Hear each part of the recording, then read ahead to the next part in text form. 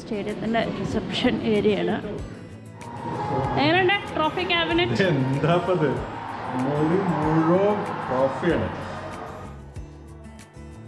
ഇതാണ് Manchester യുണൈറ്റഡിൻ്റെ whole of fame.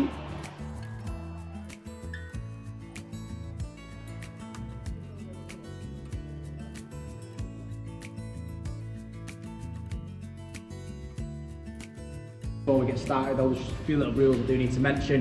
No smoking, and that does include e-cigarettes. The most important rules are to stay together as one group at all times. ഇവിടെയാണ് എല്ലാവരും turn സ്റ്റൈലിൽ കൂടെ ticket കാണിച്ച് entry ചെയ്ത് പോലെ ഡ്രിങ്ക്സോ അല്ലെങ്കിൽ അങ്ങനത്തെ റിഫ്രഷ്മെൻറ്റ്സൊക്കെ വാങ്ങി ആൽക്കഹോൾ ഈ ഏരിയയിൽ കഴിക്കാം. സ്റ്റേഡിയത്തിൻ്റെ ഉള്ളിലേക്ക് കൊണ്ടുപോകാൻ പാടില്ല. നമ്മളിനി ഗ്രൗണ്ട് കാണാൻ പോവുകയാണ്.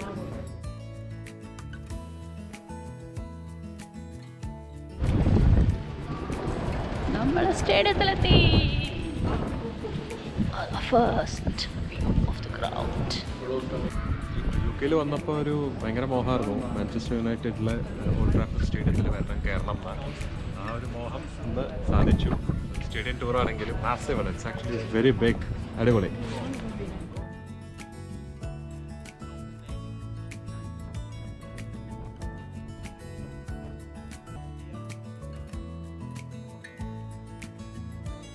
Stadium until they get to this corner here, which is where the songs will change a little bit.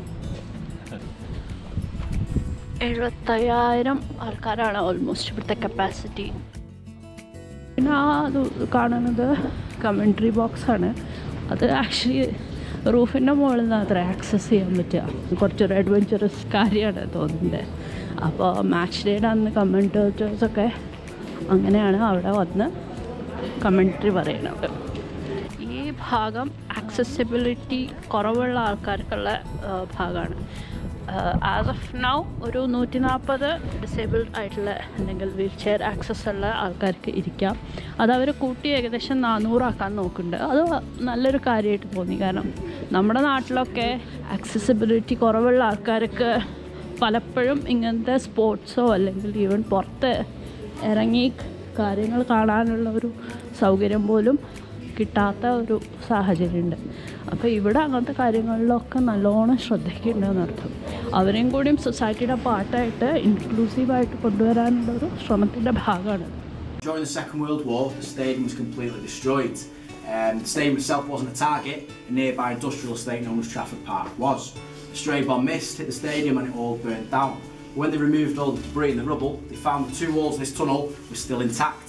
So they rebuilt it around this area here. So this tunnel is the only part that remains from the original building in 1910.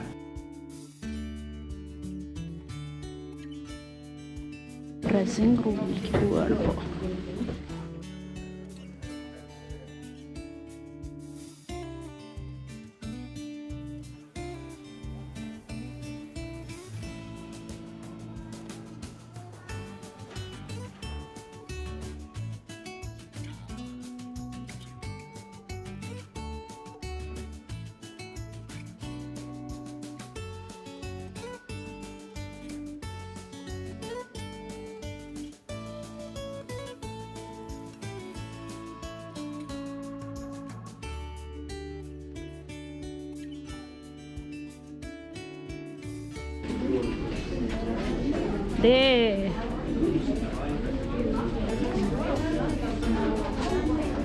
Rashford ആരാന്ന് നോക്കിയില്ല കേട്ടോ.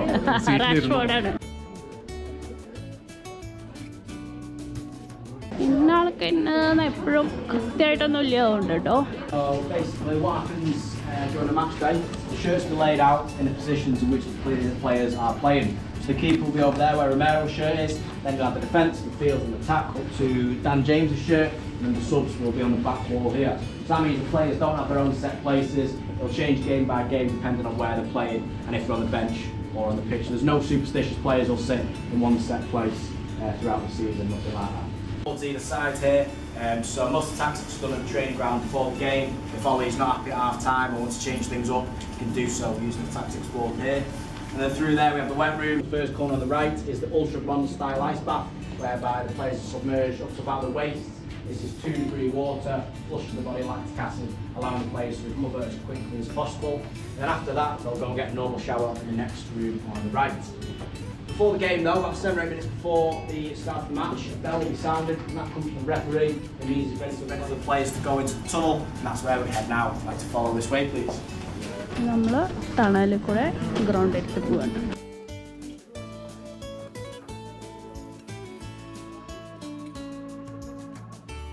The ones come out from on the left, and the away team down a separate corridor on the right. This is relatively new. Just a few years ago, both change rooms were down the same narrow corridor that we've just come out from.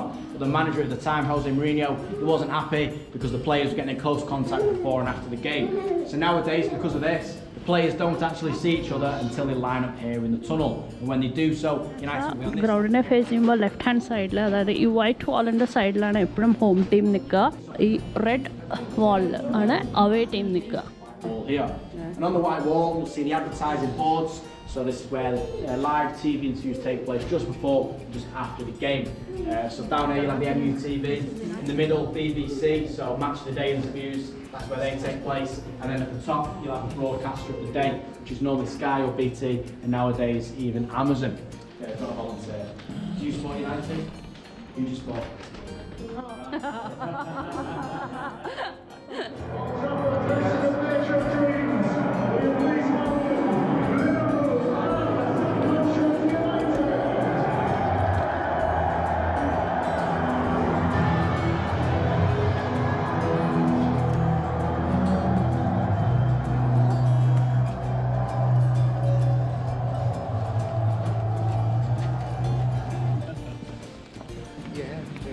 ഒരു 97% നാച്ചുറലും 3% artificial ടഫാണ്. എല്ലാ world class പിച്ചസും അതാണ്. ഈ ലൈറ്റൊക്കെ എന്താണെന്ന് വെച്ചാൽ ഇവിടെ എപ്പോഴും മഴയും ഇതൊക്കെയാണ്, വെയിലൊക്കെ വളരെ കുറവാണ്. അപ്പോൾ ആർട്ടിഫിഷ്യലി അവർ ലൈറ്റൊക്കെ പ്രൊവൈഡ് ചെയ്ത് ആ ഗ്രാസ് ഗ്രോ ചെയ്യാൻ വേണ്ടിയിട്ടുള്ള ഇത് കൊടുത്തിരിക്കുകയാണ്. The reason the pitch is slightly raised is because beneath that we've got a network of 18 miles of pipes. Now, rainwater off the roof and off the pitch is drained into a 55,000 gallon tank underneath the east stand, and that will be cleaned and sent around the 18 miles of piping, which can be then used to reheat the pitch if it's icy or snowing. The home team ഒരാളെ കാണാം നമുക്ക്. Getting ready to go onto the pitch. This is where the likes George Best, Bobby Charlton, Dennis Lowe, etc. This is where they run out. ഇവിടെയാണ് manager ഇരിക്കുക, ഏറ്റവും top ഇതിൽ. Players അവിടെ ഇരിക്കും. ഇത് ഇത്ര ഉയരത്തിൽ എന്താണെന്ന് വെച്ചാൽ ഗ്രൗണ്ട് ആക്ച്വലി ഇത്ര ഉയരത്തിലാണ്. അപ്പോൾ ലെവൽ ആയിട്ട് ഇരുന്ന് കഴിഞ്ഞാൽ അങ്ങേ അറ്റത്ത് നടക്കുന്ന കളിയുടെ ഇതൊന്നും ശരിക്കും ഫോളോ ചെയ്യാൻ പറ്റില്ല എന്ന് പറഞ്ഞിട്ട് സർ അലക്സ് ഫെർഗ്യൂസൻ്റെ താല്പര്യപ്രകാരമാണ് ഇത് കുറച്ച് ഉയർത്തി പ്ലെയേഴ്സ് ഡഗൗട്ട് ഉണ്ടാക്കിയിരിക്കുന്നത്.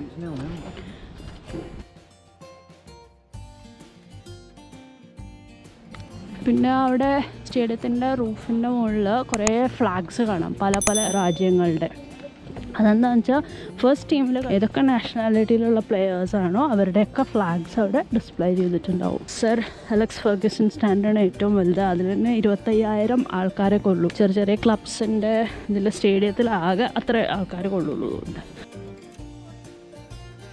അപ്പോൾ ഇവിടെ വേറൊരു പ്രത്യേകത, അതായത് ഈ സീറ്റുമ്മിലൊക്കെ ആൾക്കാരുടെ പേര് എഴുതി വെച്ചിട്ടുണ്ട്.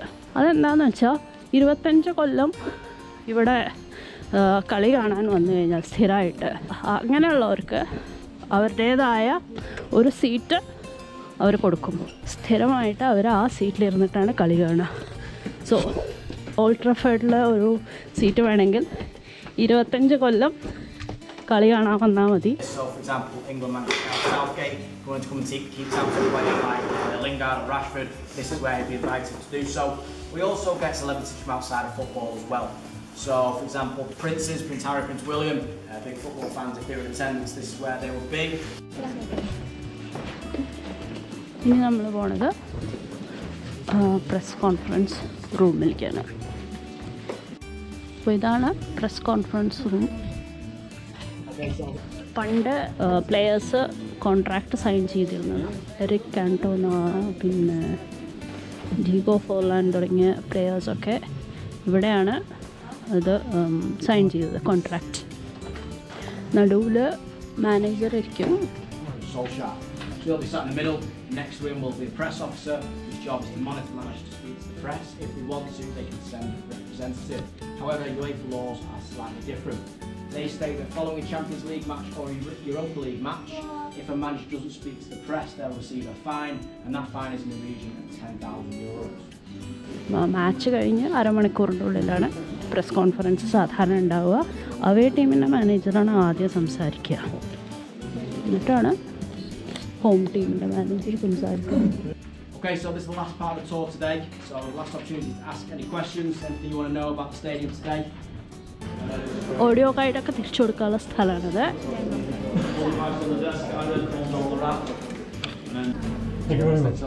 Thank you. Thanks a lot. Souvenir ഷോപ്പിലേക്ക് പോവാണ്, ഗിഫ്റ്റ് ഷോപ്പ്. ഇത് ഇവിടുത്തെ മെഗാ സ്റ്റോറാണ്. മെർക്കൻഡൈസ് വല്ലതും വാങ്ങണമെങ്കിൽ this is the place. Huge ആണ്, മെഗാ സ്റ്റോർ തന്നെയാണ് കേട്ടോ. ഇവിടെ നമ്മൾ വിസിറ്റ് ചെയ്തതിന് ഒരു സർട്ടിഫിക്കറ്റ് കിട്ടും, നമുക്ക് പേഴ്സണലൈസ് ചെയ്യാം. ഇത് സംഭവം രസമുണ്ട് കേട്ടോ. നമുക്ക് ഒരു ഫാൻസിനൊക്കെ ഇത് ഗോൾഡ് പോലെ. അതന്നെ, അബ്സല്യൂട്ട്ലി. ഐ തിങ്ക് നമ്മൾ വേറെ പലയിടത്തും പോയിട്ടുണ്ട്, എനിക്ക് തോന്നുന്നു ഫസ്റ്റ് ടൈമാണ് ഇത് ഇങ്ങനെ കാണുന്നത്. This is good. Yes, definitely.